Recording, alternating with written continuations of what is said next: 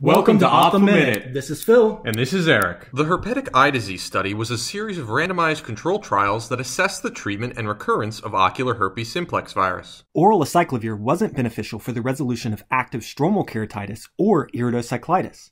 It also didn't help prevent the progression of epithelial keratitis to stromal keratitis. But, Phil, acyclovir was found to reduce HSV recurrence by 50%. Another interesting thing they found was that many of the suspected triggers, such as stress, systemic infection, sunlight, and contact lens wear, were not associated with recurrence.